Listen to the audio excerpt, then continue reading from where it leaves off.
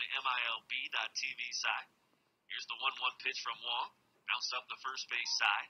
Gets past the Emeralds' first base coach, Jake Rogers, who made a half-hearted effort towards it. Now our on-field announcer, Cam LaFurl, is going to pick him up by making the sprint all the way down the right field line to pick it up, a la a Wimbledon ball boy. Here's the 1-2. Swing and a miss.